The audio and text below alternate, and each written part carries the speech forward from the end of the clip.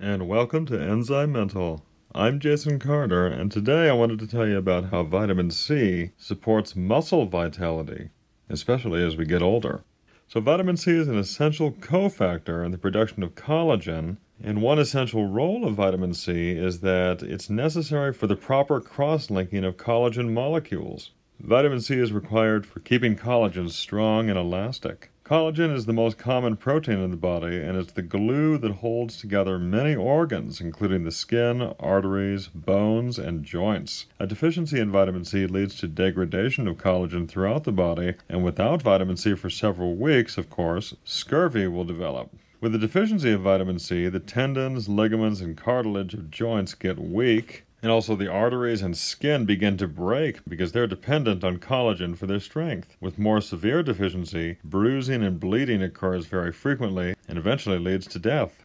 The maintenance and repair of these tissues with new collagen requires vitamin C at several stages. Without vitamin C, the collagen fibers lack cross-links, which leaves it weak and prone to breakage. The molecules of vitamin C are oxidized by their role in collagen synthesis, so a continuous supply of renewed vitamin C is necessary to keep the body healthy and strong. Vitamin C is also essential for the synthesis of carnitine, an amino acid involved in providing energy for muscles and also for a healthy immune system. And as we know, also vitamin C is essential for bone and joint health and preserving the strength of collagen in the cartilage, maintaining the tendons and ligaments, adding new calcium into bone, and also for the reabsorption and removal of calcium. Vitamin C is also essential to prevent oxidative stress in the joints, which can otherwise lead to osteoarthritis.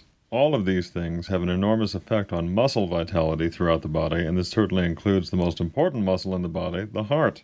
Every doctor in the world knows very well that vitamin C supports every single facet of the cardiovascular system. And specific to muscle vitality and the heart, in the blood vessels of those who don't exercise, there's an increased activity of the protein endothelin-1, which makes it much more likely that the blood vessels will constrict. And of course, this vasoconstriction over time increases the risk of developing heart disease. Vitamin C can significantly decrease endothelin-1 related vasoconstriction, nearly as much as exercise can. And while you should never think of vitamin C as a replacement for exercise, it is nonetheless something to think about if you're someone who can't exercise every day because of injury or physical limitations. Losing muscle mass due to aging and physical inactivity over time is known as sarcopenia, and one contributor to sarcopenia is inflammation and oxidative stress. As our cells age, which include muscle cells, they enter a state called cellular senescence, and older muscles typically have more cells in this state of cellular senescence. So you can think of this as like the cell's old age. And when cells are in this state, they produce more inflammatory cytokines that spur low-grade inflammation, oxidative stress, and tissue damage.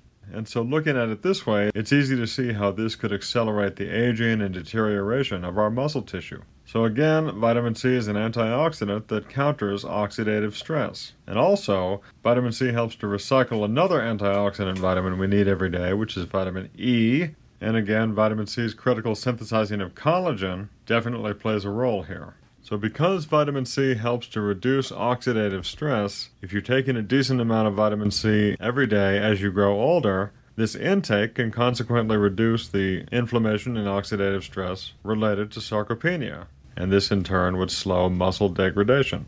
So how much vitamin C should you be taking every day? As we know, vitamin C is water-soluble, and it's used up extremely quickly in the body, especially if we're under any kind of stress. So I think the best way to do it is to take a dose of 1,000 to 3,000 milligrams about once every hour. This would be a decently high enough dose to provide some measurable benefit for not just the muscles, but also the adrenal glands and, of course, the immune system. So I hope for today, guys, this shows you possibly a side of vitamin C that you didn't know about, and also gives you another reason to take this critical nutrient that is one of the best healing agents available, especially if you're older. Thanks for watching. I'm Jason Carter, and I'll see you next time on ENZYMENTAL. Stay healthy.